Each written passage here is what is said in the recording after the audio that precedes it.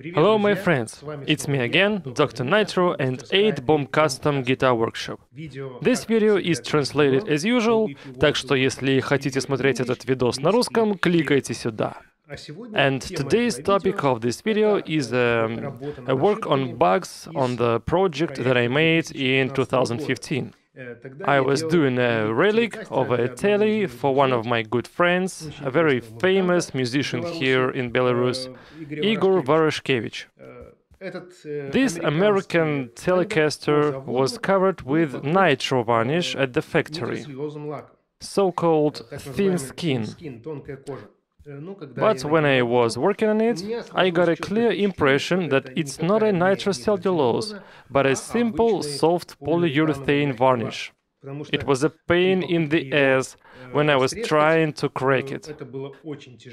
It was too soft and I even had to use a fire extinguisher to freeze it and to get a kind of crackle. This time Igor brought me this Telecaster and told me about his suspicions that this soft varnish negatively impacts the guitar sound. The guitar has to sound great. It's made of proper light ash, two pieces from one slab, with a little offset. So it's like a one-piece body, you won't even notice a splice. And so there are suspicions that this varnish spoils everything. That's why we decided to refinish this body with a very thin layer of my nitro varnish, without a filler so that pores are seen. We also decided to leave that color and to do some work on bugs on the neck. The last time I was not so accurate enough in making scuffs from fingers under the strings, so this time I will correct it. And we will also see how this notorious thin skin nitro varnish from Fender looks like. Yeah, and one more thing that I will add to this project is a PAF humbucker. I will need to change a miling for sure, but there won't be a lot and it will not impact the sound. So, let's go!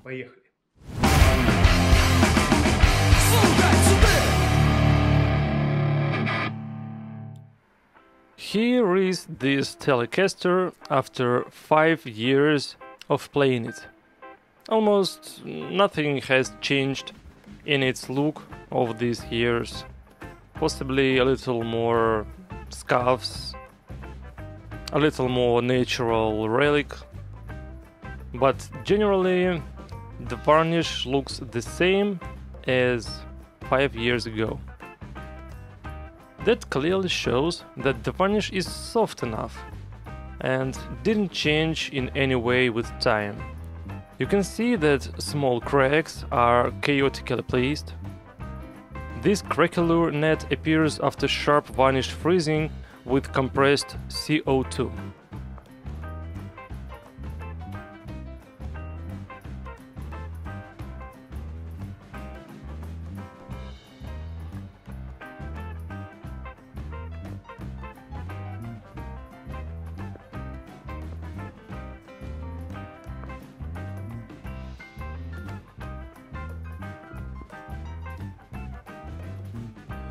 I didn't like this part from the very beginning, so I'll try to correct it somehow.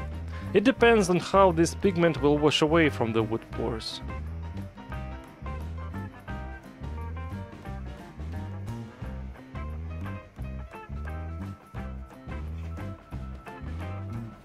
To begin with, I need to remove everything.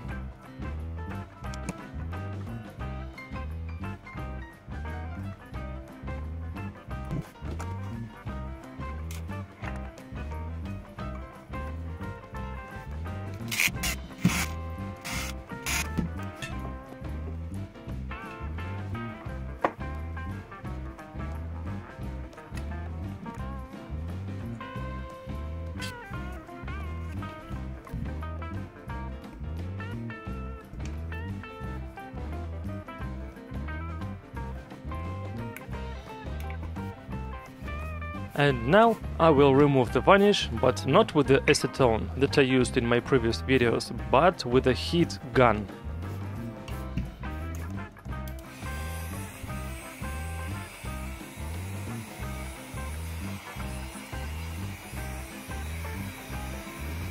Nitrocellulose varnish softens quite good after heating, and I can easily remove it together with the primary layer, straight to the wood.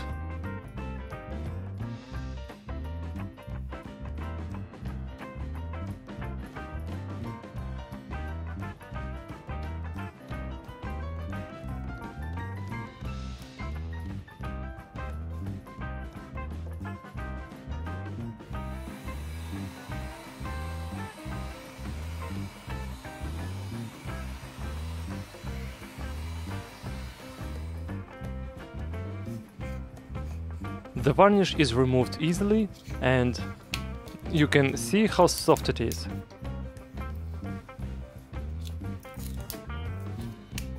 No wonder I thought it could be a polyurethane varnish.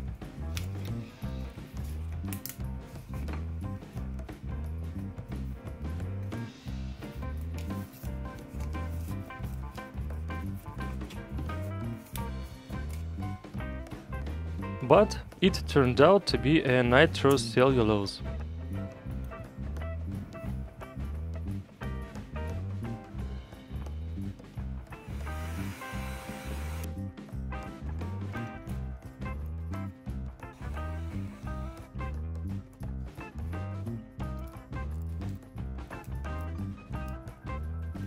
Well, I roughly removed the varnish. Now I will sand the whole surface so that it becomes flat, with no chips and dents. After sanding machine, I will do it manually.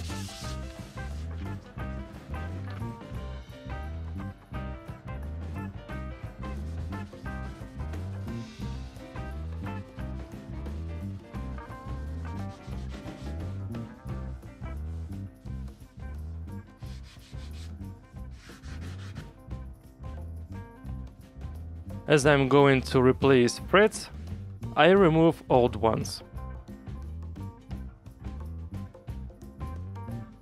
Factory plastic nut will also be replaced.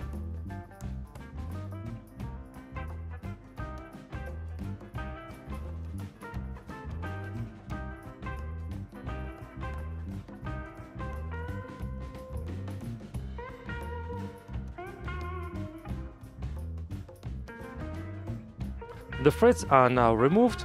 I will sand the next surface a bit, and then I will remove the soft factory varnish with the help of solvent.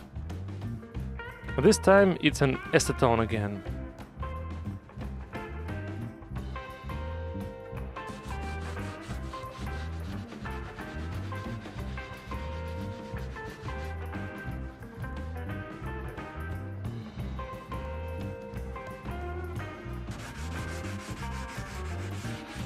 So the neck is ready for installing new frets.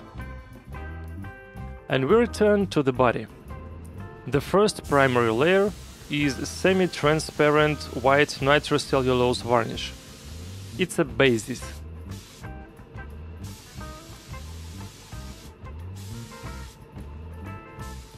Then I apply layers of amber varnish that will turn into butterscotch. I'm doing it by applying several thin coats, gradually gaining the necessary tone and color intensity.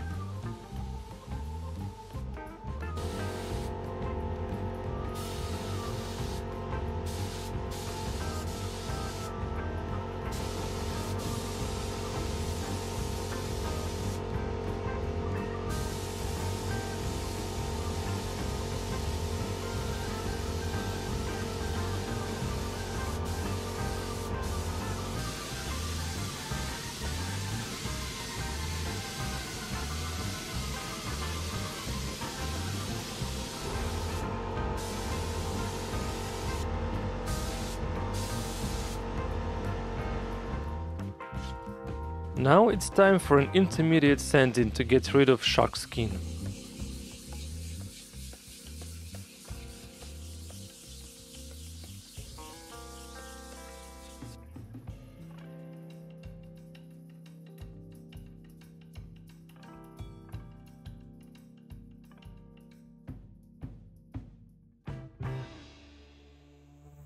It looks like it's ready.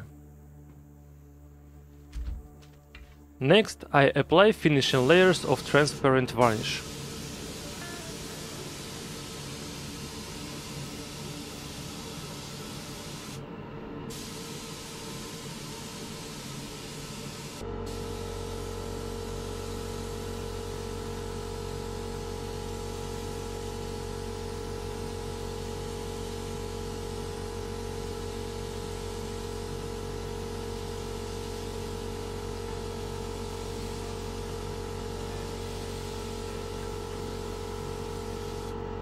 Now, when finishing layers dried enough, I sand them with wet sandpaper.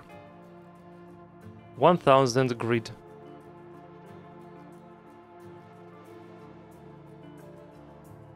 In order to install a humbucker, I'll make a new pickguard. I already have a template.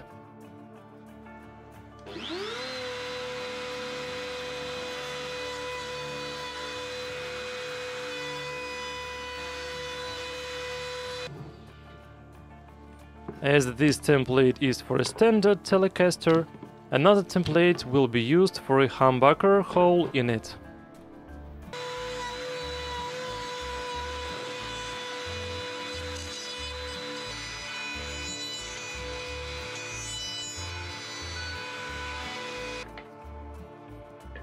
Everything fits perfectly.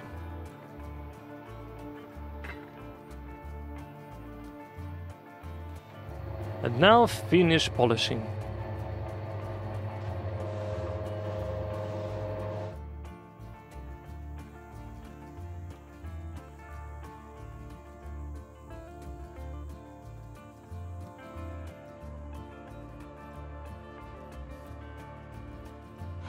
As the guitar cools down, I will wind a humbucker.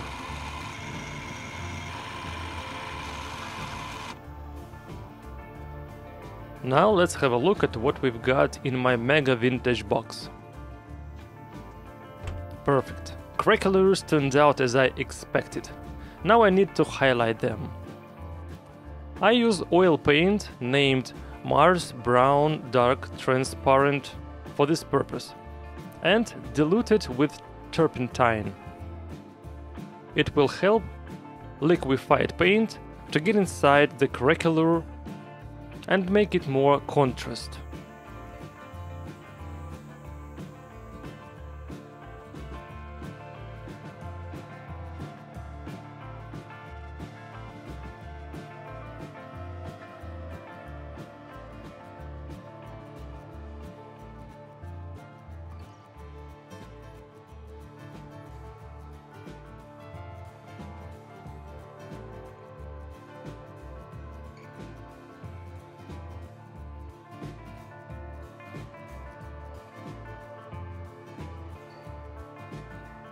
Now let's build this new pickup. As this is a copy of vintage PAF pickup, it will not be potted with wax.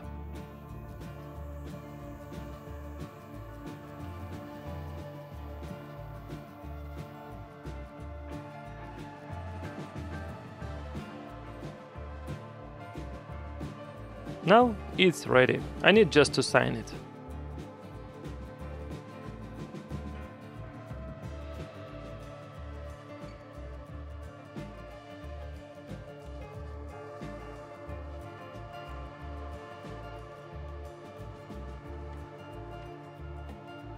Next, I install all metallic parts and assemble a Telecaster body.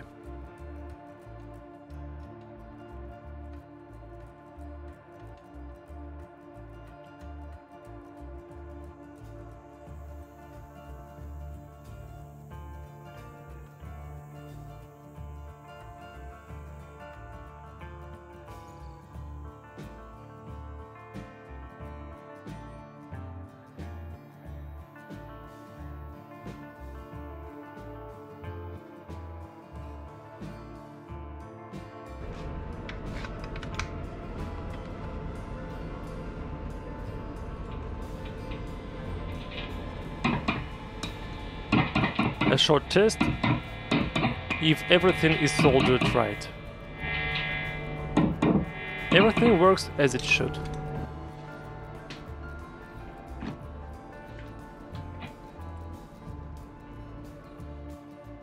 Now let's start relicing a neck. It's now with new frets and several layers of amber varnish. I'll make a small sketch, just not to get confused like during the last time.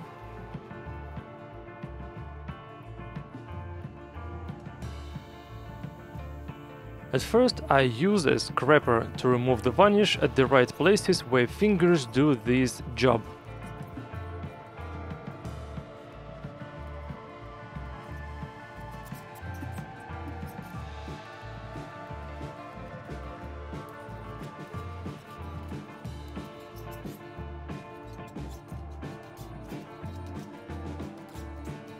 Now I need to smooth out these scratches.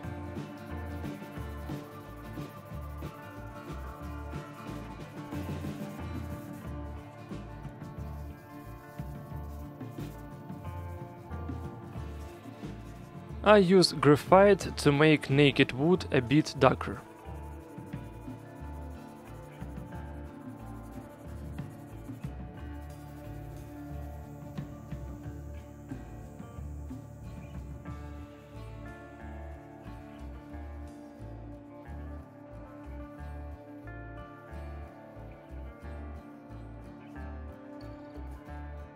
Then I polish it.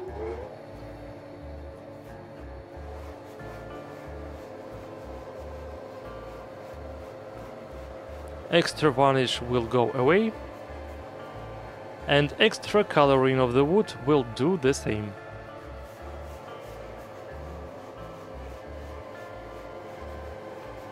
The back of the neck is not covered with varnish, but with oil, so I can also polish it. Now I will tone a visible part of the neck. I use Mars Brown Dark and Indian Yellow paint. This color is amazing, it's super yellow and very transparent.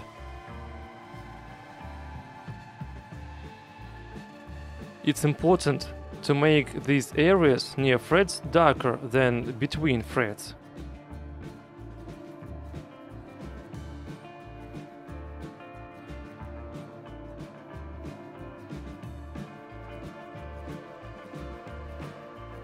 After several cycles of finishing, I get a pleasant result.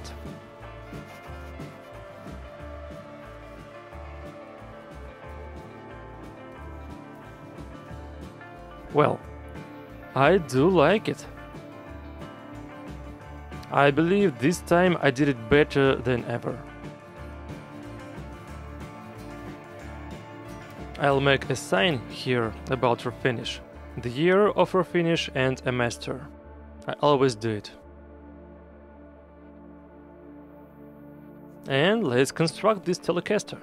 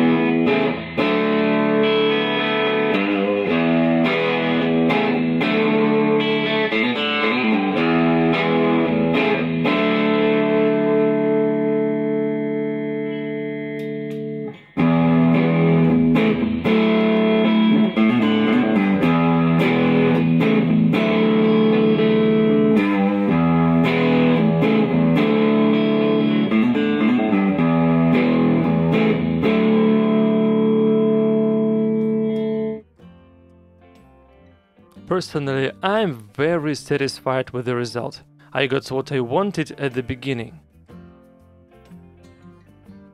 Regarding the voice, yes, I feel that this guitar became more alive, more open, and it began to respond to the strings' resonance faster.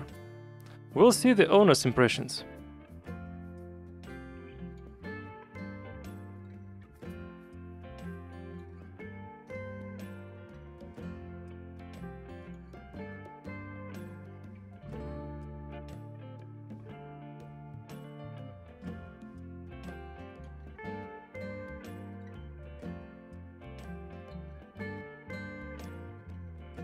My friends, if you like this video, don't forget to press the like button, comment everything you think about Relic, about making Relic, and everything you see on this guitar.